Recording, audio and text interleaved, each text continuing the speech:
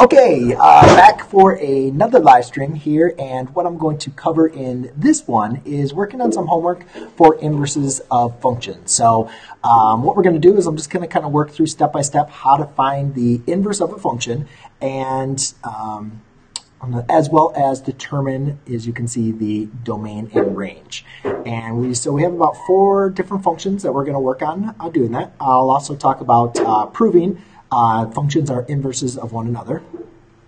And then kind of look into some multiple choice examples that you might encounter and kind of how to work through those. Then after I'm done with that, if you have any questions or anything else that you want to add to the stream, I will be more than happy to answer those and kind of work them out as much as I can. So I have about 20-25 minutes that I'm going to look into plan on spending for this. So hopefully it doesn't take too much longer than that, and we can go ahead and get started. All right, so determine the domain and range of the following functions by determining the inverse. So, one thing we looked in class was looking at, a function and its inverse of the graph, and what we noticed is that the points were swapped as well as the domain and ranges were swapped. So what I'm really trying to drive home with this is if you're trying to look for the domain and range of a function, well, the domain and the range are the range and the domain of the inverse function. So we can use the inverse to help us identify the domain and range of the original function as needed. And I think that will be most helpful here in this last example, whereas some of these we can already define the domain and range just by knowing the graph.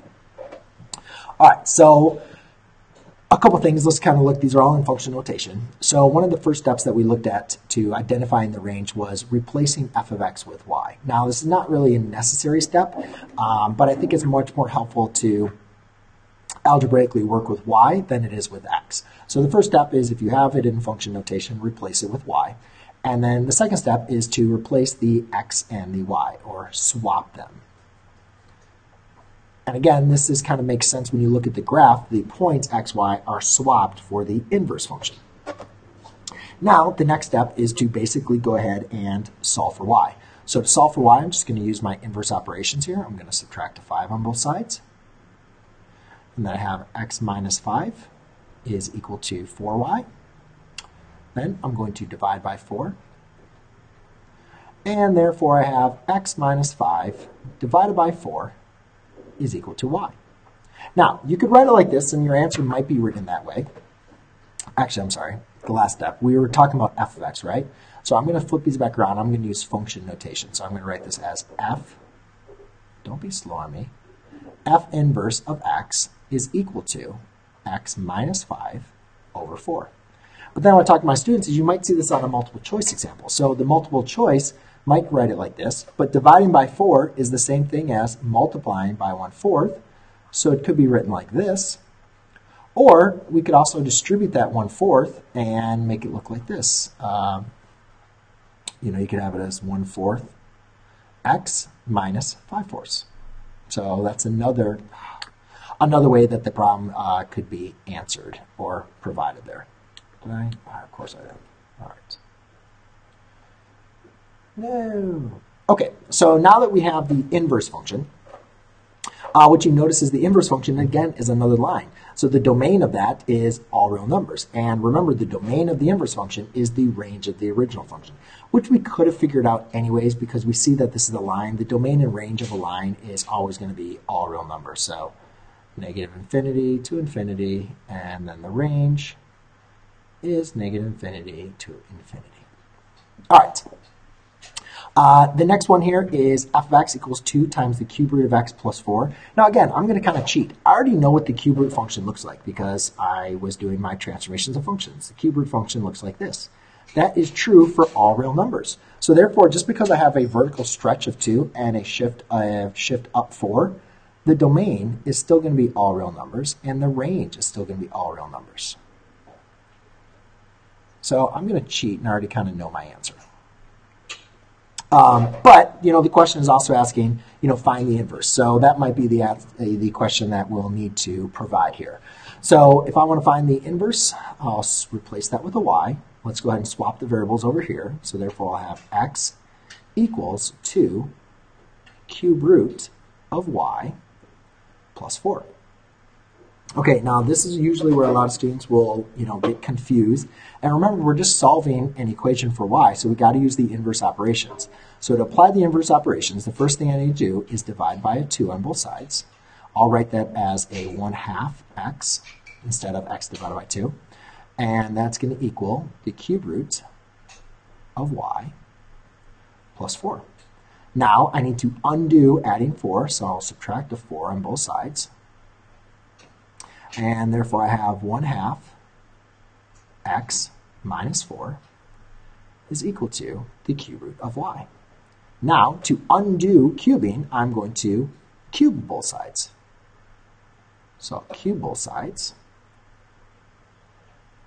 And therefore, I have y is equal to, I'll write the y on the left side, is equal to 1/2 x minus 4 cubed.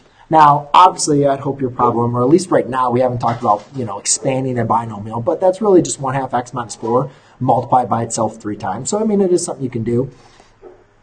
But I'm just going to leave it in that way. That is a simplified way for me. But then I'll just use my f inverse of x is equal to that. So 1/2 x minus 4 cubed. And again, if we were going to look into the domain of this inverse function, we realize that this is just going to produce a polynomial, right? There's no restrictions of can't divide by 0 in the denominator or taking the square root of a radical. So again, the domain of this function, which is the range of my original function, is going to be all real numbers. All right, next example. Now, the next example, we have a restriction. And the reason why we have a restriction is because quadratics are not one-to-one. And if you're trying to find the inverse of a function that is not one-to-one, the inverse is not going to be a function. So it's either you can't find the inverse as it being a function, or there is a restriction that will make it one-to-one. And again, if we look at this, let's just graph this real quick. So this is 1 unit to the right, 3 units up. Quadratic, right? Looks something like that. Okay, so to determine if something is one-to-one, it has to pass the horizontal line test. And this function obviously does not pass the horizontal line test. However, fortunate for us, we have a restriction. Oh no, the restriction is wrong. That restriction is supposed to be from 1. Okay, so what we're saying is I only want this function to be defined for x values that are less than or equal to 1. That means everything to the right of 1 is not within this function. So therefore, we're only dealing with the restriction of this function from negative infinity to 1. Now that's helpful because I can define the domain and range here. I know that here, the domain now is from negative infinity to 1, and 1 is included. So let's put a bracket there. And the range I can determine here is going to be from 3 to infinity. I don't like that dot there. So that will be from 3. That's a bad 3. 3 to infinity. All right. Hey, Supremo, glad you could join. I'll take a little break here in just a second after I'm done with these. So we have 3 to infinity, and but let's go ahead and work on finding the inverse. So let's replace that with y, and let's swap the variables. So therefore, I'll have x equals y minus 1 squared plus 3. Now, when I'm solving for the inverse, I don't really need to worry about the constraint. We'll talk about the constraint here once we have the answer. So to solve for y, before I can do anything with inside of the parentheses, I need to get rid of this 3. So I'm going to subtract a 3. So therefore, I'll have x minus 3 is equal to y minus 1 squared. Now I can get rid of the square root by introducing the plus or minus. Now it's very, very important for us to understand that when you introduce the square root, you have to include plus or minus. All right? Now, so therefore, I have plus or minus x minus 3 is equal to y minus 1.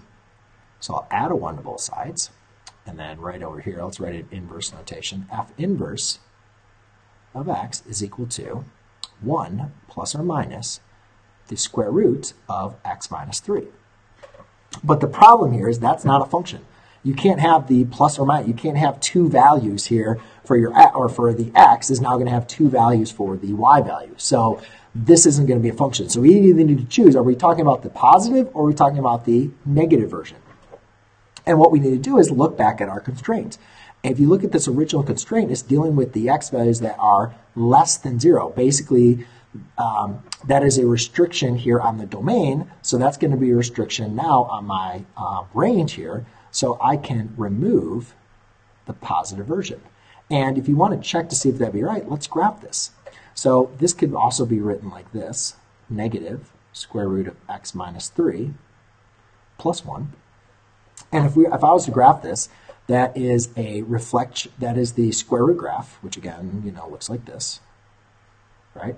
So the graph is being reflected about the y-axis, shifted 3 units to the right, and up 1. So 1, 2, 3, up 1.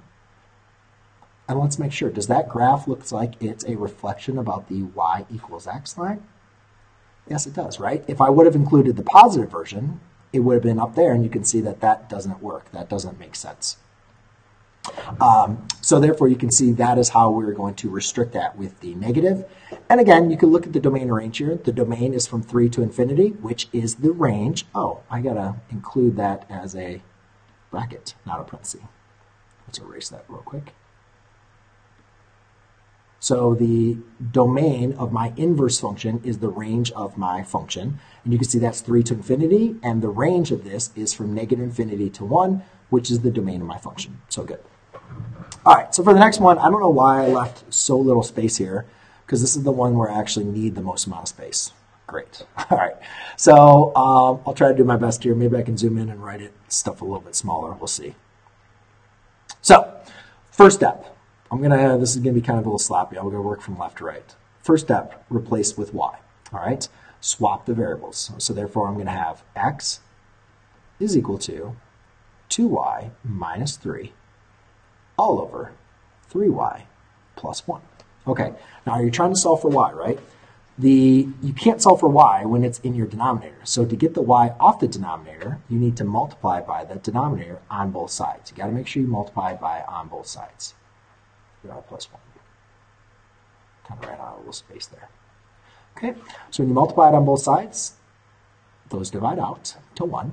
And now we're left with 3y plus 1 times x is equal to 2y minus 3. Okay. Now again, we got to solve for y, right? And we have a y on the right side, y on the left side. But before we can get them on the same side, it's going to be helpful to get the y outside of these parentheses. And to get rid of these parentheses, I can just distribute this x. So therefore I have a 3yx plus 1 times x, which is x, equals 2y minus 3. Now, to save a little space and time, I am going to do two operations at the same time. So I'm going to subtract a 2y on both sides, and then I'm going to subtract the x on both sides. Okay? So when I do that, I now have on the left side, let's put it over here, I'll write it, 3yx minus 2y, and then on the right-hand side, I'm going to have a negative 3 minus x. Okay, now again, now we have the variables y on the same side. They're not in any parentheses. And typically we could combine them, but we can't combine them because they're not like terms. But what we can do is factor out a y. And when we factor out a y, what we do is we've isolated the y variable to now have 3x minus 2 is equal to a negative 3 minus x. And now to solve for y, all I got to do is just divide, I'll use a different color again, divide by 3x minus 2 on both sides. Okay, and so therefore I have y is equal to, or f inverse now, is equal to a negative 3 minus x all over 3x minus 2. All right, so now let's talk about the domain, because domain range, because this is really important. In all the previous examples, I know enough information on each equation that I could sketch the graph and identify the domain and range. However, at this point in our instruction, we haven't really talked about rational expressions as much, and so I'm not really sure as far as the range here. I can identify the domain because the domain is the values that make the denominator equal to 0. And so, identifying the domain here, you just set 3x plus 1 equal to 0.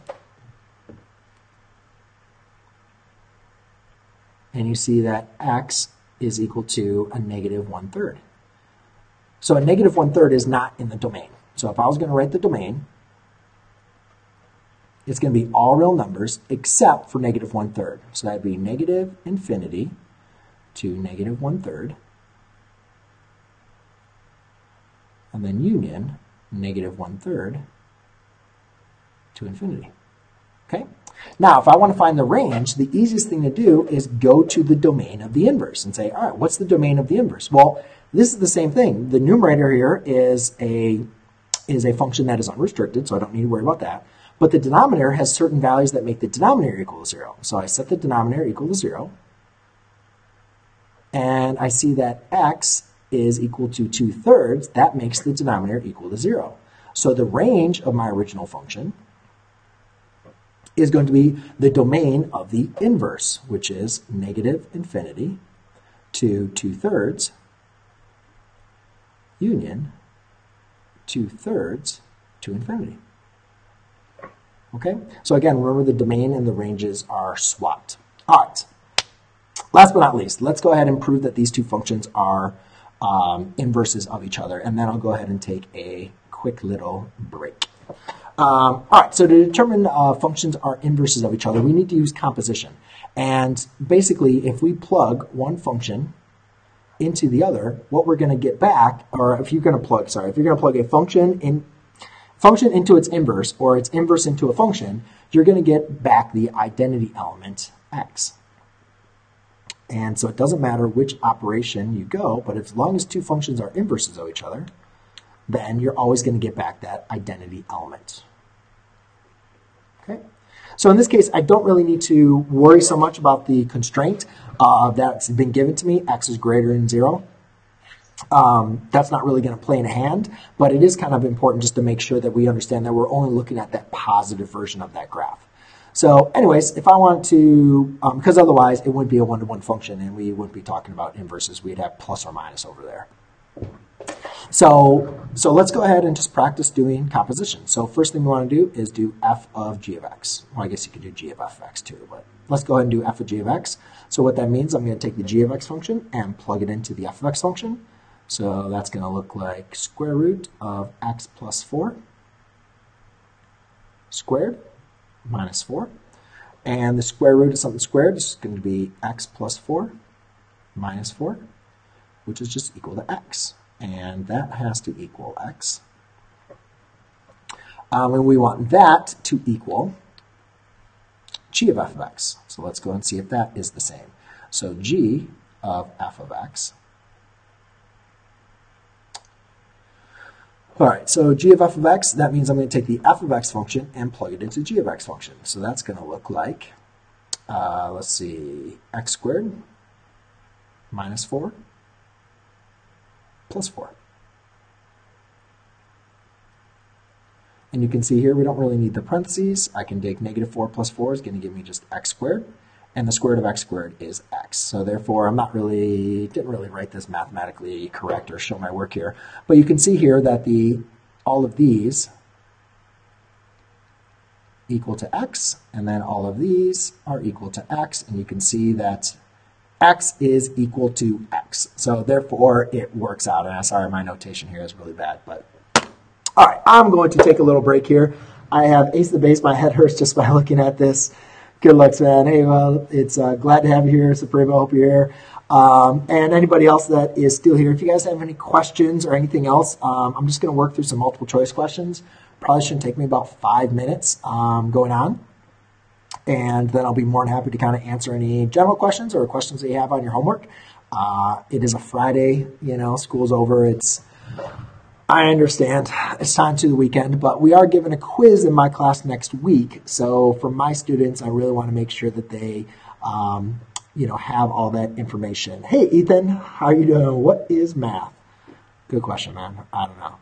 It's a torture symbol, basically. But in honest reason, there's so much in math that I think it'd be so much better if we could teach and not have to focus on tests and certain things. I mean, Obviously, there's some of the math that I think is important for a lot of people to know, and especially if you're going into a field heavily based on mathematical ideas and skills. But I think for a majority of people, they really get stuck in a lot of this abstract math that we're still forcing a lot of people to do. That really I don't think really determines how successful they can be in school or really in life. So.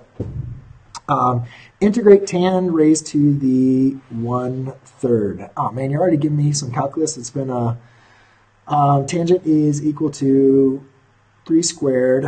So we're gonna have to use u substitution rule. So let me go and finish this, and then I'll play around. Using only one substitution. Yeah, you're just gonna use u substitution for that. So tangent is secant squared, I believe, if I remember correctly, and then you'll use u substitution. So, all right, well, I'll get to that after. Let me go and let me finish up for the people that care about the inverses. I'll finish that up, and then I'll see what I remember on calculus.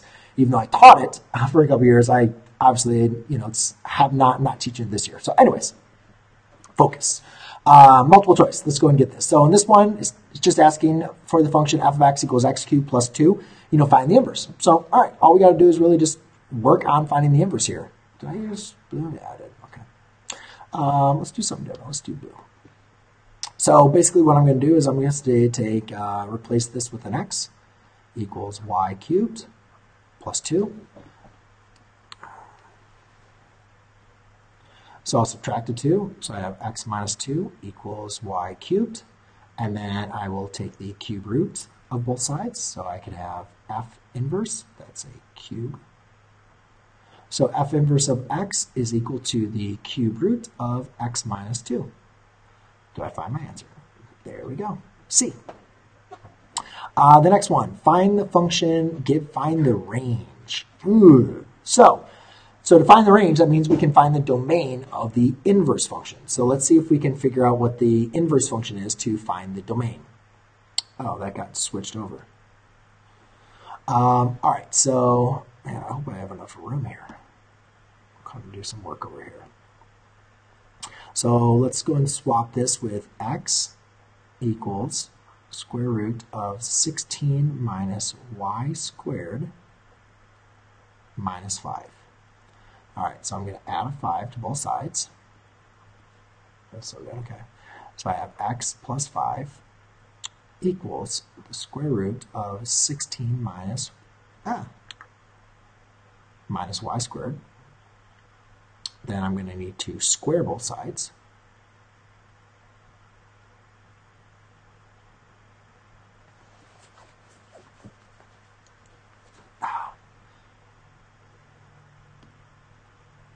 Square both sides here, and therefore I could leave that, but I'm going to leave that as it is. So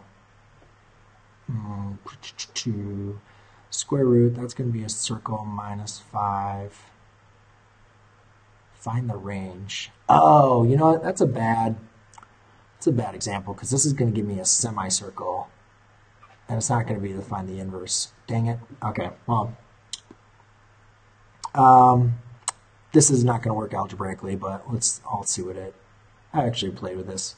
This is a bad question, actually, for me, for at least my students, because we actually haven't covered this. Because then you're not going to be able to solve this as y. So this actually doesn't, it's not one-to-one. The inverse is not going to have a range. You can still, it doesn't have an inverse to be able to find it, because I'll show you what this graph looks like. Well, it does have an inverse, it's just not a function. So, what am I doing there?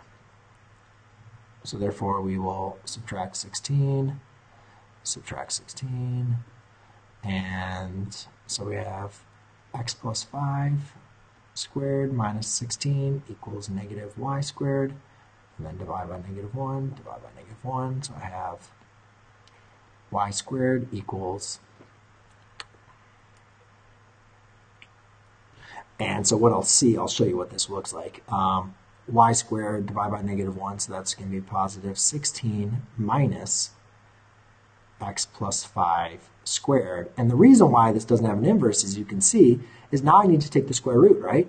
So as I take the square root on both sides, I'm now going to have y equals plus or minus the square root of 16 minus x plus 5 squared. Okay, now, so that is not going to work as far as finding the range that way. So as far as the inverse, that's not going to work. Now, technically what this is this is a semicircle with a radius of 4. So 1, 2, 3, 4, 1, 2, 3, 4, 1, 2, 3, 4. So that's actually what the graph looks like. Well, that's what 16 minus x squared looks like, and then you're being shifted down 5. So therefore, it's going to be down to -1. And that's asking us for the range. So that's going to be from -5 to -1. So that is the answer, but that's by knowing what the graph is, and my students do not know what this graph is yet. So it's a bad question, so I apologize for that. In terms of finding the inverse, you can see that this wouldn't work finding the inverse because the inverse is not a function. It's not 1-to-1. So using the process of inverses would not work for that. So I apologize, students. I will have to make sure I note that for the people that are not watching the live stream. All right, for the next one, it says f inverse of 4. So find the inverse. So in this case, basically we just need to find the inverse and then plug in 4. So I have x equals the square root of 3t minus 1. Oops, not t. Let's use that as a y because I want to solve for that. Even though using t in replacement of x, that's fine. It doesn't matter. Okay, so first thing I want to do is square both sides. So again, I'm going to have to do my work like left to right. So sorry about that. So therefore, I'll have x squared equals 3 minus 1. To simplify this, I'll add a 1 to both sides. There I'll have x squared plus 1 equals 3y. Divide by 3 on both sides. And then I'll have f inverse is of t, I guess. I'm just going to use x, is equal to x squared plus 1 over 3. And again, it doesn't really matter because I'm looking in for what is f inverse of 4, right? So I'm just going to plug 4 in for x, or you could plug 4 in for t. It doesn't really matter in this case. That's going to give me 16 plus 1 over 3, which is 17/3. Answer A.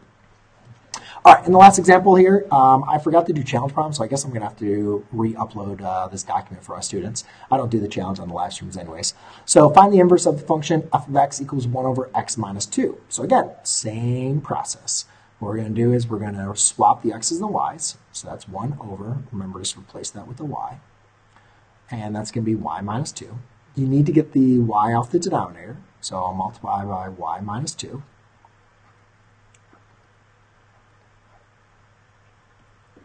And then, so those divide out. So now you're left with y minus 2 times x equals 1. Now again, to solve for y here, I got to get it outside the parentheses. So I need to distribute that x. So therefore it's yx minus 2x equals 1. And then now just to solve for y, you don't need to factor out the x. You can just get the x, add the 2x to the other side. So now you have yx is equal to 1 plus 2x. And then divide by x. So therefore I have y is equal to 1 plus 2x over x, and I'm not seeing my answer, right? But if you distribute that x to the 1 as well as to the 2x, you would have 1 over x plus 2. And obviously you could replace y with f inverse. And you guys can see that is answer number B. So there you go, ladies and gentlemen. That is at least the homework here for inverses of functions. Sorry again about question number 2. That is a bad example that I provided, so I'll need to fix that. But, you know, besides that, everything else is really just following, you know, swapping the x and the y's, solving for y, making sure that your function is 1-to-1, so therefore you can find the inverse, making sure that you understand that the range of the inverse is the domain of the function is the range of the inverse, and the range of the function is the domain of the inverse. So the quick tip, you know, that to find the range of a function, just find the domain of its inverse. But that's kind of it. Now what I'll do is I'll just go ahead and take a look at some questions here in the live stream. Just spend a little time. Don't really have much time. I gotta go, but let me go and see what else we have here. All right, Raul just got a lot. All right, you don't even need to find the domain s square root of 16. Yeah, you're right. I mean, it's therefore subtracting by from both sides. Yeah, you don't. I don't know why I was working on the domain. I don't know, Raul, why I was doing all that. I was just kind of working my way through, I guess, because basically I wanted to. Well, really, what I really wanted to show students is, again, once you get into this, right? So I noticed the mistake early on. But not the mistake, but the issue with this. But I wanted to get to the point of students seeing why this was not going to be a function, why the inverse was not going to be a function. And then, because if I just showed them what the semicircle is, they're going, how'd you know that was a semicircle, right? So I wanted to show them mathematically why there's an issue with finding the inverse here, because the inverse is not a function. So then again, you can use that in your idea of, understanding the semicircle and just the transformations. But yes, I do appreciate it. I wasn't, kind of caught me off guard, so I was kind of like ad-libbing best I could. C is the answer. C is the answer, -5 to infinity. Not sharing, find the range, -5 to infinity. I don't see that graph is continuing from -5, continuing down. I'm seeing this going from -5 to 1. But I guess we could plot it into a graph and kind of see what the range is.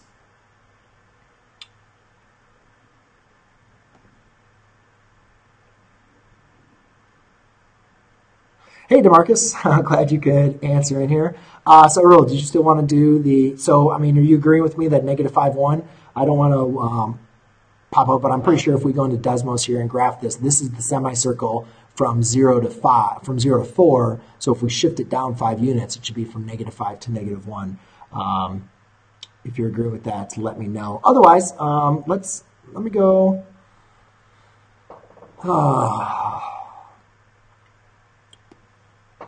Well, let's go ahead and play around with your other equation that you had here. Sorry about that. Let's go and practice with the tan of x. So let's do y equals tan of x, and then raised to the 1/3. So if I wanted to find this, what I can basically look at is this is really going to be y equals the of some function raised to the 1/3. So the first thing I'd want to do is use the power rule. And basically then I'm going to take the derivative of my inside function. Okay, so whatever the inside function doesn't matter, but you can see there's a function inside of another function. So first thing I'm going to do is just going to go ahead and take the derivative here. So y prime of, I'll just keep the box there. I'll just use tan of x. Oh, well, let's do y prime. So therefore, again, noting the power rule, I'm going to bring down the 1/3, and then we'll have tangent of x, and then remember you subtract 1 from the power, so therefore that's going to be a -2/3, and then I need to multiply this by the derivative of tangent of x, which is, I believe, it's been a long time, secant squared of x. And then obviously I can rewrite the -2/3 in the bottom. So therefore that'd be, so it'd really be 1/3 tangent of +2/3 times secant squared of x. And really that's in the numerator, so you can take the secant, put it up top, and if you wanted to, or if you were asked to, you could also rewrite the tangent as, with the cubic. So therefore we'd have secant squared of x all over 3 times the cube root of tangent squared of x. So that just to be another, way that the answer could go ahead and be represented. So hopefully that helps, and hopefully I remember all my derivative skills, some things. Yes, straight to that's the chain rule. What is? Did I say chain rule? Substitution? Yeah, chain rule. I think I was talking, like I said, you miss out on your, I'm starting mixing up. But yes, it's the chain rule. I think I was using the substitution. I mean, basically the chain rule, yeah, you're not substituting in the chain rule. Thanks, man. I'm losing my mind. Thank you so much. You are very welcome, Del. Sorry, but I asked the integration, not differentiation. Oh, integrate. You are very much correct. Okay. I don't know why, man. Integrate tan raised to the 1/3.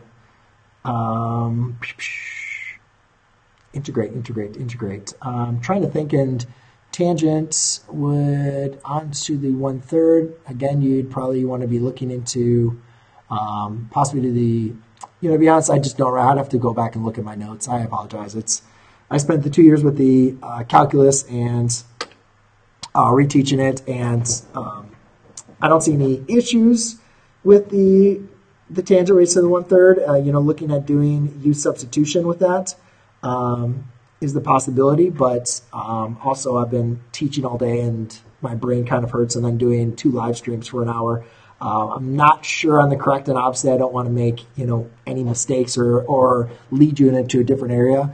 Obviously, if I was a little bit more active in the calculus right now, it probably wouldn't be an issue. But I apologize. My recommendation would just be go ahead and check out Mathway and kind of see the answer, and then kind of see if you can work backwards from that. Because otherwise, I would probably spend about 5 minutes probably working on it and refresh my memory on things. But I don't want to waste time, with people in the live stream, just me thinking through it, because it's not popping right in front of my brain right now, and that's due to a couple reasons. But I'm not gonna, spend anybody's time for me to go back and try to remember what I was just doing, or look back at my notes to refresh my memory. So sorry about that, but guys, I'm going to end this live stream. I really appreciate you joining in, and let's see. Next week we're going to be taking some quizzes, so I'm probably not going to resume. I'll resume my live stream next week. I'll do a live stream over the quiz that I give my students. So we'll do a live stream probably at the end of the week, maybe like a week from maybe like next Wednesday or Thursday. I'll probably do a live stream.